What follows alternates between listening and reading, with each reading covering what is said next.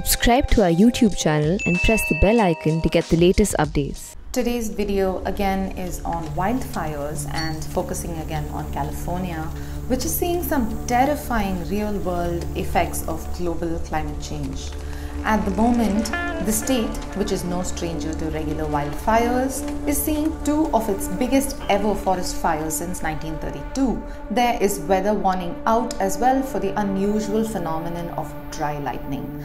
Additionally, there are two hurricanes approaching the country from the other side simultaneously, as pictures of more than 5 simultaneous water spouts or tornadoes over sea are also going viral.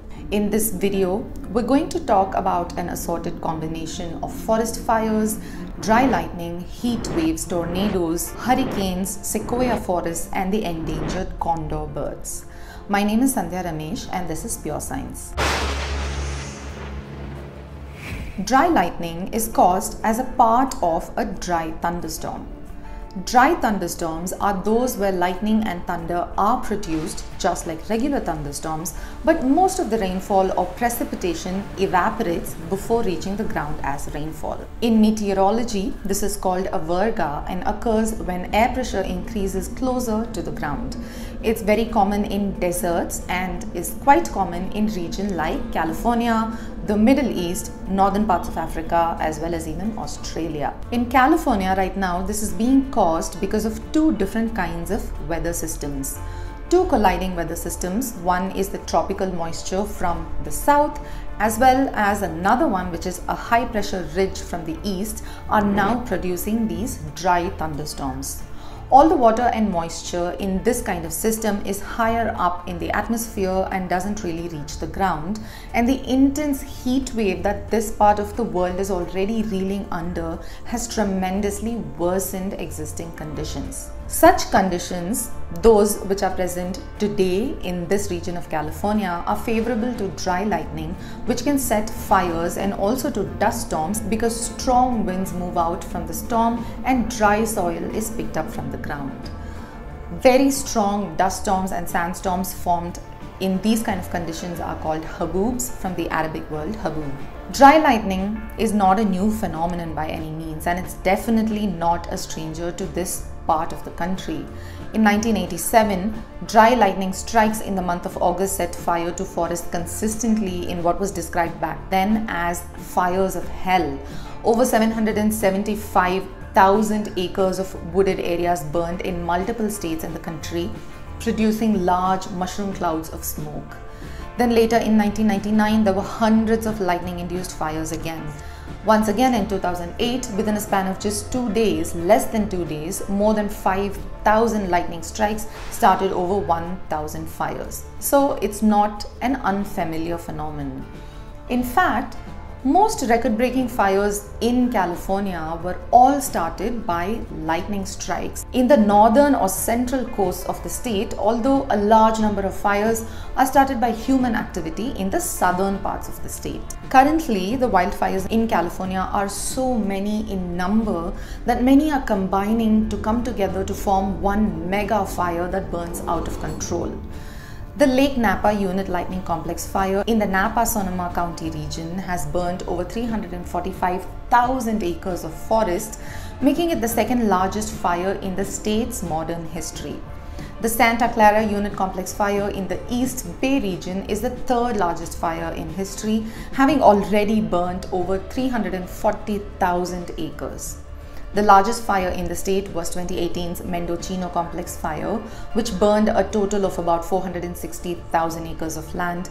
But at the moment, two of the top 3 biggest fires in the state are burning simultaneously. The reasons that make these fires so hard to contain are manifold.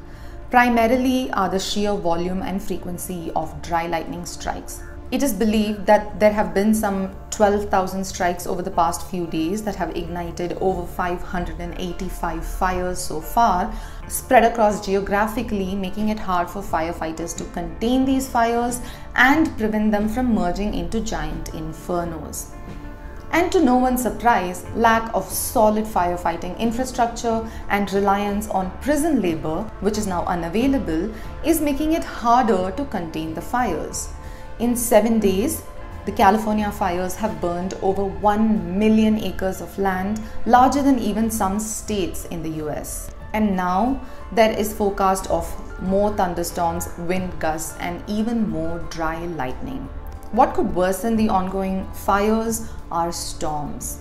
If storms with strong winds and lots of lightning and thunder but almost no rainfall occur, the fires could get much worse. And currently, these fires are already threatening redwoods and condors. Redwoods are the giants of trees. These trees, more familiarly known to us as sequoia trees, are the largest and tallest trees in the world. Some of them in California are extremely old, and many of these old ends are more than 1,000 years old with their own unique individual names. Many have stayed safe from the fire, but the Big Basin State Park, which is the oldest state park in California, has seen a lot of damage, with many visuals from inside of the state park showing fires raging inside the barks of these huge giant sequoia trees. But still, redwoods are hardy. They have an extremely thick bark, up to a foot thick in fact, and this thickness helps them withstand very strong fires. Even when these trees are fully burned, they can sprout new growth. Condors, on the other hand, are a different story.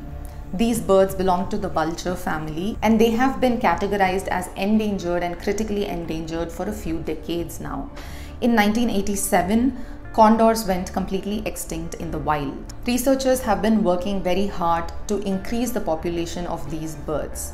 In 87, when the siege and the fire happened, there were only 27 birds left in the world, and even today there are just about 100 birds. These birds have a wingspan of 9 to 10 feet and are the largest land birds in the Western Hemisphere. Each individual is very closely monitored, and all nests are observable, especially through wild cams. Of 8 condor nests with chicks this year, 5 are inside of the fire zone, and with such few numbers for a species, even the loss of 4 or 5 individuals will be very devastating. Condors and sequoia trees do have a relationship. In the past, during very extreme wildfires, condors have been known to nest inside of these redwood trees and survive these fires. So biologists are hopeful that they may do so even now, even though many baby birds that are still in their nests in the fire zone are unable to fly. And then, of course, there are troubles with the rest of the wildlife in this area, all different kinds of flora and fauna, ruined infrastructure, and the really bad air quality that affects everyone and everything. The fires this year are extremely intense, and they will only continue to get more intense with each passing year.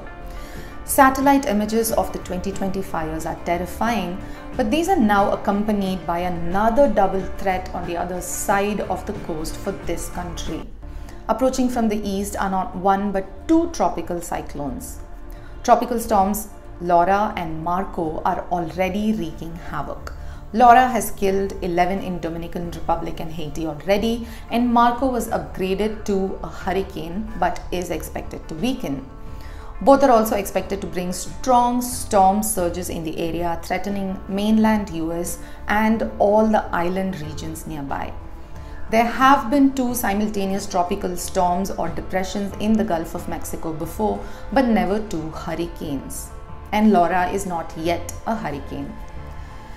This area is also common for waterspouts and tornadoes in the ocean, but going viral again last week was an image that contained not 2 or 3 or even 4 waterspouts, but simultaneously 6 spouts.